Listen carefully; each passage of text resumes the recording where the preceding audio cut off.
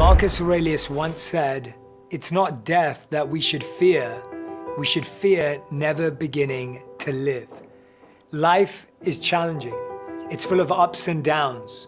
We think, I wish things could just be still. I wish things would stop changing. I wish my problems would go away.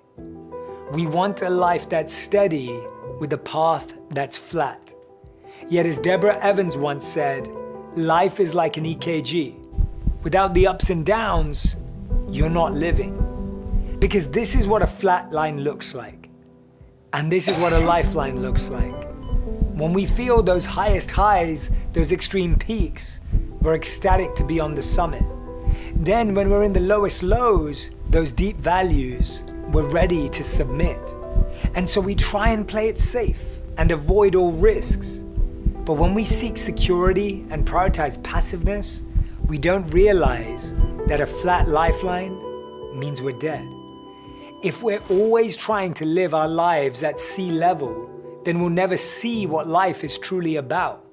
That what we judge as good and bad are in fact deeply connected. How could we ever experience how wonderful happiness is if we never felt sadness? How could we taste the triumph of success if we never failed? How could we know the comfort of gratitude if we never experienced loss? Somehow we got the idea that being successful and moving forward in life means we're constantly moving up. But have you ever read a book, watched a movie, or seen a case study like that? They don't exist. Every story worth telling has peaks and valleys, successes and setbacks. Our brains are wired for novelty. When something's new, whether it's a fantastic surprise or a huge challenge, our brains light up. We thrive on learning and our opportunities to grow. Yet our brains also easily become accustomed to patterns, making it harder for us to change. Dramatic disruptions help us break these patterns and invite us to see and experience the world in a whole new way. And as it turns out, we're designed for change, all the way down to our cells. Your body is constantly being reinvented, replacing most of itself every 7 to 15 years, even down to our bones. The universe is constantly shifting, and we are part of that. When we try and resist change, it goes against our very nature. In the journey of life, we experience pleasure and pain. There'll be sunshine and rain, there'll be loss and gain, but we must learn to keep moving forward again and again. So if you opened your eyes this morning, if you were healthy enough to move about, to maybe get yourself some food, if you were able to go to a refrigerator and find that it was full and stocked, if you were able to put on some clothes, and if you had a roof over your head, just remember how grateful you can be for all those things we consider to be basic, but for others, they don't even have access to. We can't stop life's ups and downs, but we can change how we experience them. We can learn to go with life's flow. Because as Helen Keller once said, life is either a daring adventure or nothing at all.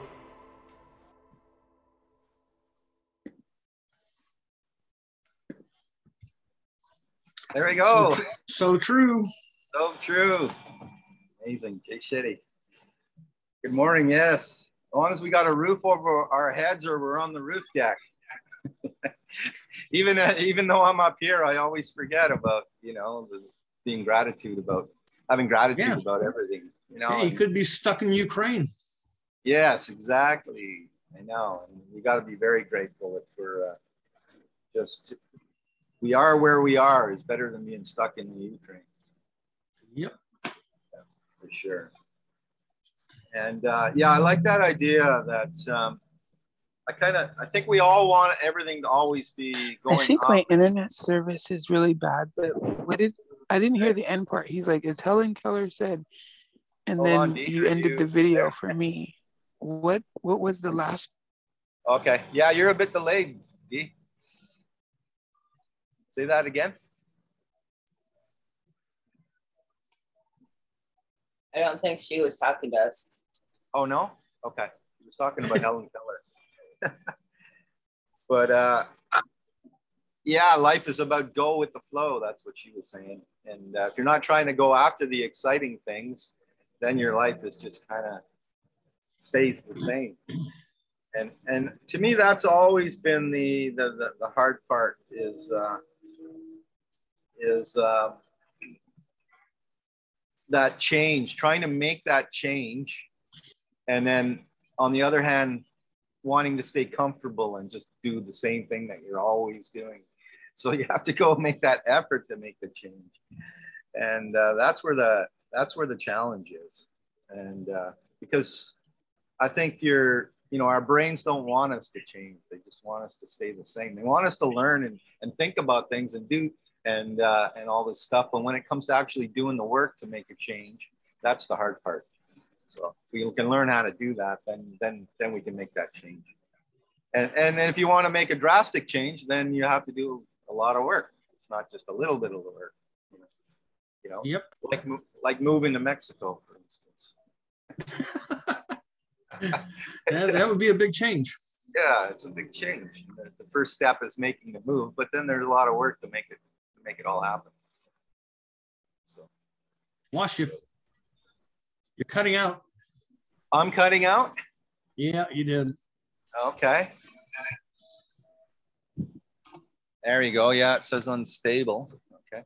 Hopefully I'm okay. I'm testing the roof deck. When you moved there, how did you do it? Did you know people there, or did you just pack up and go? Nobody. Yeah, I didn't know anything about Cabo, and I didn't know anybody here, and I just came here with the intention that I will check it out, and hopefully it'll be a cool place. Yeah, and that would be scary. So I came, and then I just never left, basically. And it took maybe. Like I went back and forth, but I haven't gone anywhere for 2 years. I've been here. But I went back, like it's been 7 years now that I've been here. So the first couple of years was still trying to decide whether, is this a good place? And then finally I made the decision that, yeah, this is where I'm staying. So then things changed again. Then you start putting the motion and the pieces in place to stay somewhere, because I've got my residency now and I've got everything set up and all that stuff. And but I probably don't recommend it that way. I like, yeah, sure, go somewhere and check it out first, see if you like it there. But it's better to have sort of a plan when you go somewhere. Well, if I was moving to a whole different country, I think I'd have to have a plan. Yeah, I'd have a plan. I didn't have a plan. I didn't have a plan for income. I didn't have a plan for anything. Just showed up. And I've done that a lot, though. I've been to 30 countries. I've lived in 30 countries. So, and Cabo is my favorite. Yeah, Cabo is my favorite. For many reasons. I love Mexico. I love the people. I love the food. And I love the weather here the most out of anything. It's not too hot. It's not too cold. It's just great weather. So that's important. Because I've lived places where it's really hot. Live places where it's it rains a lot and all those things. So here it's been great. And the other thing I really like about here is there's a really good expat community of Canadians and Americans that live here. So a lot of my friends are, for two reasons. One, they speak English, but two, they've moved here and they don't have families. So we're kind of in a place where everybody is family because they don't have family. Even with the Mexicans, nobody's really born in Cabo, so they're here because they came here, even the Mexicans. So all those elements all in the one, and it's a resort. So living in a resort is always a different kind of environment. Yeah, that'd be kind of nice. Yeah, so that's a good example. It came with a decision to make a change, and then the decision to do all the things necessary to actually make it happen, like book a plane ticket and all that kind of stuff. And then, but the real work is a constant work to stay somewhere, until it becomes routine again, whenever you move. And for me, it's not quite routine yet. Even after 7 years, it's still working on making things happen here, as in another country. So it's slowly starting to get there, but it's taken me 7 years to do. So do you rent there, or do you own that condo? No, I'm renting, yeah. And with the intention to buy something. But again, you only want to buy something if you're committed that you're going to stay there, right? Well, after 7 years, I think you're staying. Yeah. So now we're getting into that idea that, okay, let's you know, and some people, I've got a guy that arrived yesterday from California. He's a friend, and he's made the decision. He's been here, I think, twice for 2 trips, and now he's going to buy a house here, like this week. Probably he's going to start looking. So he's going to stay with me, and then he's going to be out looking at houses and buy something. He sold his place in California, and so that's kind of what he's already made that commitment before he's even arrived here yesterday, that he's going to buy and stay here. So rather than just going to check a place out, and if you don't like it, you can bail after however many years, go somewhere else. Well, maybe it may open up a transition house, charge rent. Yeah, well, I rent my guest room, right? So for that reason, people are coming here mainly because I'm kind of attracting marketers, right? Because I want them to.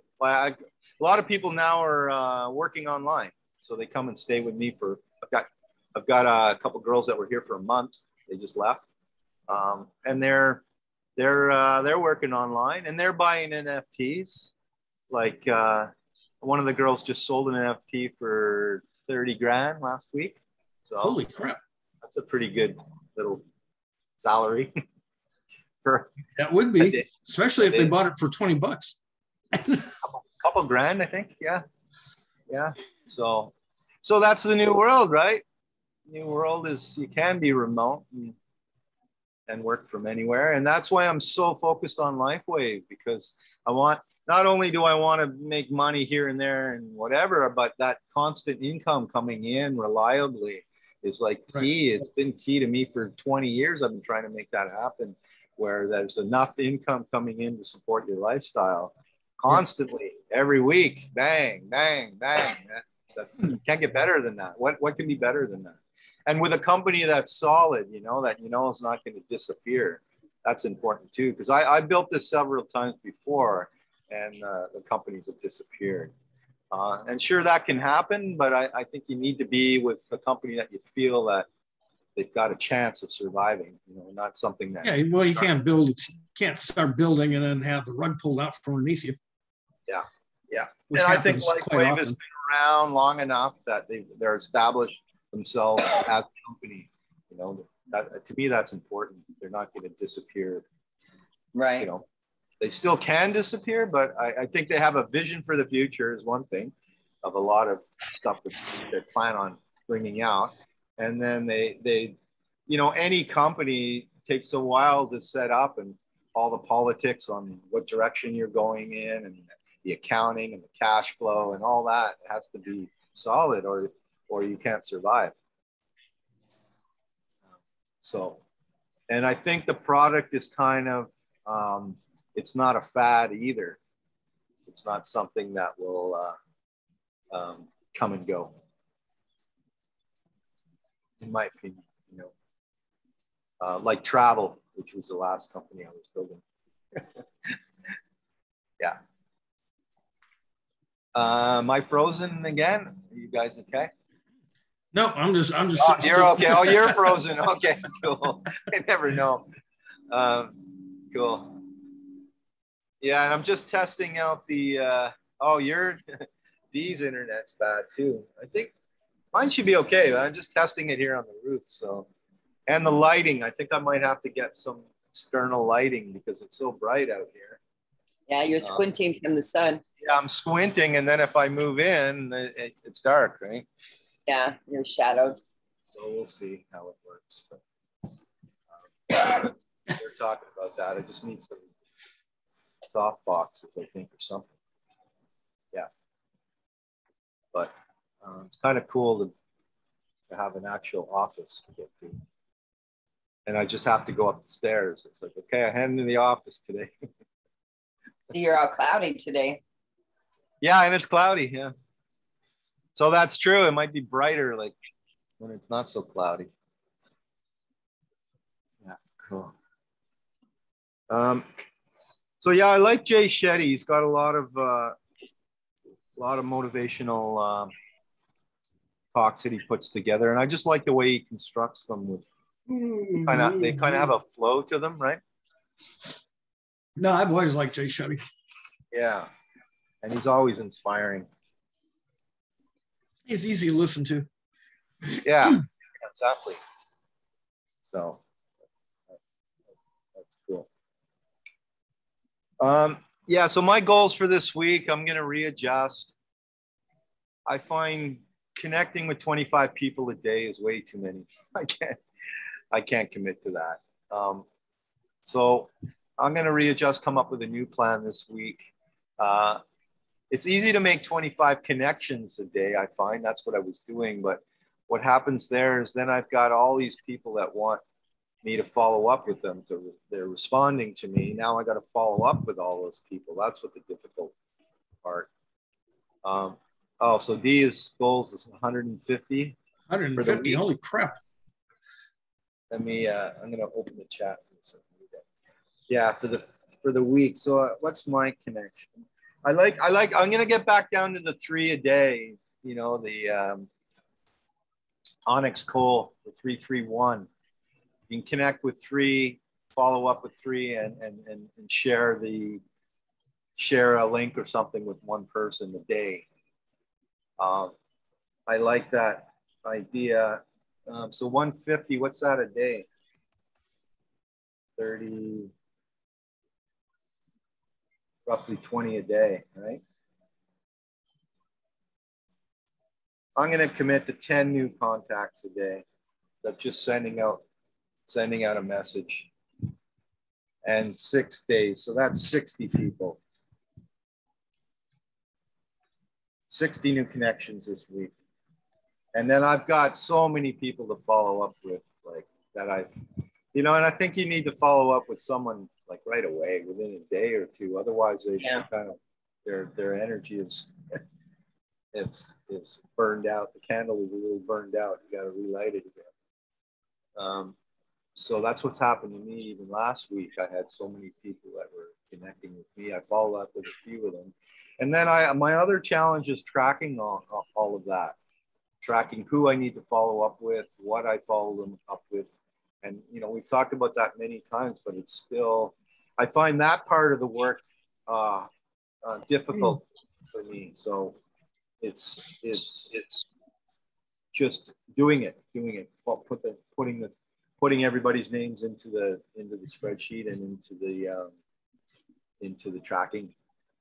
Yeah, whether you do it with a tracking or CFM or Post-it notes, either way, it's a whole different thing to learn, implement, and do daily. Yeah, so it's one more piece of the job, I guess. Yeah, another piece of the job that has to be done. Otherwise, you lose track of who you talk to and what you talk to them about. When you follow up with them, they just drop off the list. And then I learned I learned a really great point from my sales person friend, who's a very good in sales in different industries. And he says I forget the term he used now, but your main focus is the hot people, the people that are hot. They've already expressed interest, or they're, we always, and I do it, I tend to go and look for new people, and I haven't even followed up with the people that are ready to jump on board, ready to buy what you have to sell. Mm-hmm. So he says that should be the number one focus, are those leads, the hot leads. He had another name for it. I have to figure out what he called them, but it made sense. Yeah. So those on your list are the ones to focus on. And I find that, a lot of times you just focus on getting more people, and you've got all these other people that are a more higher priority. So that means, so D is the Sundays off. too. I think it's important to take 1 day a week off for me anyway, like completely stop your brain from thinking about it. Do something else. Yeah, and so not only is there the 10 people a day, the more of the work is in the follow-ups and the sharing the link with people. Because I find everyone I share the information with is interested, whether they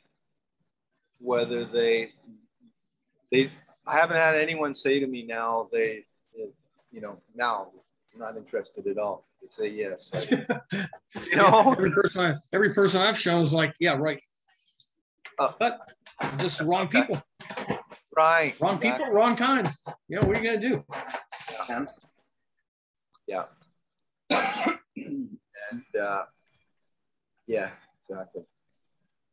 But I like this idea of this ups and downs too. You're up at the top and you're down at the bottom, and even in this case, there's some weeks are really great, other weeks are down, and it's never going to be like this. I am put together that's one more job I got to do, is put together all my little packs, because I'm taking those to Daytona with me. Oh yeah. So I got that one site made for bikers.